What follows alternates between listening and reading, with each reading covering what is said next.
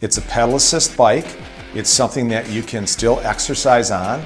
You can choose not to pedal if you don't want to, but there's an opportunity to gauge your speed and you can work as hard as you want to work on the bike or take a break. The original idea kind of stemmed from me wanting to ride my bike through the winter. So I started out on a road bike and I just kept falling on the ice. It was about that time that I first saw the ultra fat tire snow bikes, and I thought I would give that a try. But it was slow. So I thought, why not throw the electric motor on it? And I took it out and it was awesome. What I loved about this opportunity was the fact that it was a fat tire bike, which is a huge growth opportunity, especially in climates like Minnesota.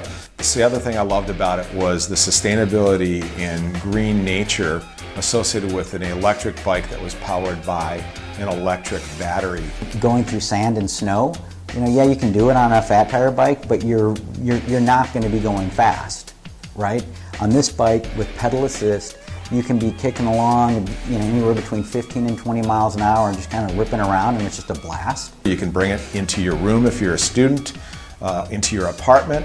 You can commute on this bike, and you can do it year-round. It's just like riding a bicycle, right? I mean, the gears are the same as riding a bicycle, the brakes are the same as a regular bicycle. There's a button that you hit to increase the pedal assist, and that's really the only function on it that's different than riding a regular bicycle.